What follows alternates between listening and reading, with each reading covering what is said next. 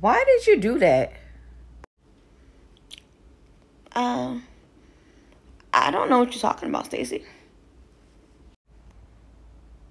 You don't know what you did? You don't know what you did? You just hit me with my brush. You have no proof, so if you don't know that I really did it, then you can't blame me. You know what? Stacy's just a child. She's a child. She's a child. All right.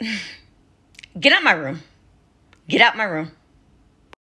Well, I only came in here because you told me if I got hungry to let you know because I can't touch the stove. I can't do nothing because I'm a child. So you need to get up and feed me. Yeah, you're right.